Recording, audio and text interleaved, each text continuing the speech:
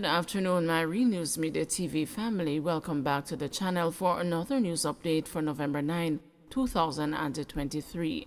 And in the news this afternoon, body of missing British man found in St. Elizabeth after 4-day search. Residents in the Ballards Valley area of St. Elizabeth have reportedly discovered the unresponsive body of a British man 4 days after he went missing during a nature walk. The man, Robert Dyer, 60, said to be diabetic, arrived in the island on Friday and was reportedly staying with his brother. The senior citizen reportedly told the relatives that he was going for a nature walk on Sunday. Dyer was reportedly found unresponsive in a vegetated area. The news understands that he last communicated with relatives about 1 p.m. on Monday to say he got lost. A source told the news that Dyer's walking stick was found about 2 a.m. on Thursday. The people found his walking stick and decided that they were going to push out early on Thursday to continue the search. He was found close to Bull Savannah, so it seems as if he made a wrong turn, the source said. Efforts to get an update on the latest development from the head of the St. Elizabeth Police, Acting Superintendent Coleridge Minto, were unsuccessful up to press time. On Tuesday, Minto said citizens of Ballards Valley, the Jamaica Defense Force Airway, and the K9 Division were assisting in the search. We have already gone through miles of terrain, and the search is still ongoing as we continue our efforts to locate this individual, he had said. Minto on Wednesday said scores of police personnel were among a search team. He said drones were also used during the search. Men shot and injured at a wholesale in Clarendon.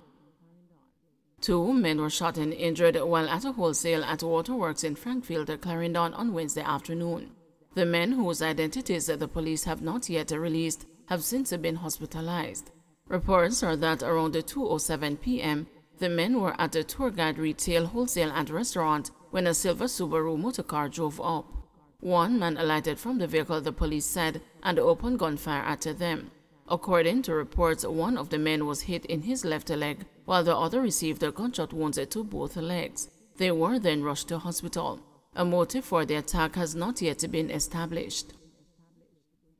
Police responding to security concern at several schools.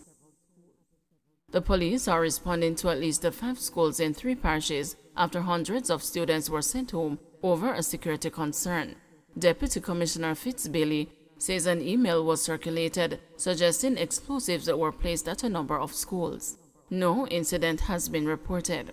Some of the affected schools include Lennon and Denby High Schools in Clarendon, Greater Portmore, Old Harbour and Ascot High Schools in St. Catherine, and William Knibb High in Trelawney.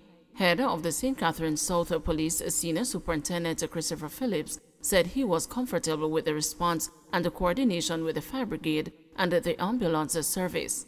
We are living in serious times and believe that things like these, you can't take it for granted. We have to respond and respond effectively.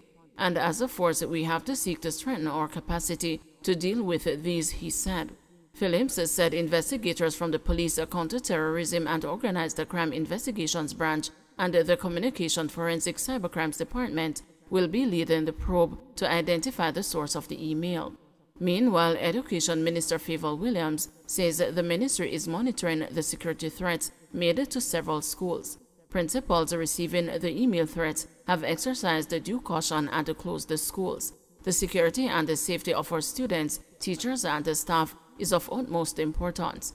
We will update again, she said in a post on X, formerly Twitter. Senior Superintendent Stephanie Lindsay, head of the JCF's Corporate Communications Unit, said emergency services have been called to schools in Kingston and St. Andrew, St. Catherine, Clarendon and Trelawney. She said the police are also collaborating with several agencies, including the Office of Disaster Preparedness and Emergency Management, who has been checking the various locations. The Sabina Basic School in Portmore, St. Catherine, was evacuated as it is in close proximity to the Greater Portmore High School, which received a threat via email. I can confirm that we are investigating a matter where a number of schools across the island have been receiving correspondence, I think emails about purported to be bomb threats. As a result, we have activated our response and working in collaboration with other agencies to include the Office of Disaster Preparedness, just making all the checks and so on. So they have been checking the various locations, even as I speak. So as we get some more information, we'll be able to provide it. Recorder Ross, a principal of Greater Portmore High, said the school was not the sender's target. However, the institution was evacuated based on the message in the email. Well, this morning when we arrived, we received an email, and the email alluded to explosive device placed on the compound.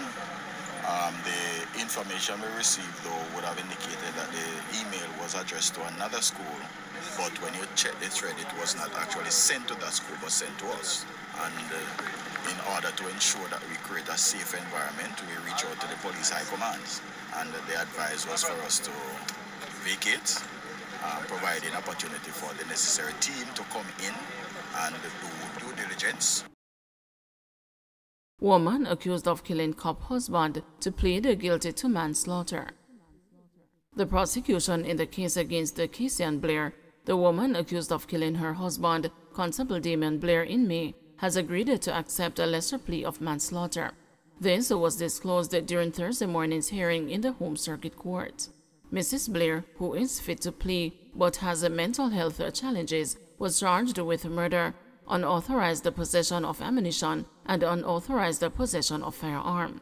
Prior to Thursday's adjournment, Presiding Judge Justice Leighton Pusey asked the prosecution about the other two charges.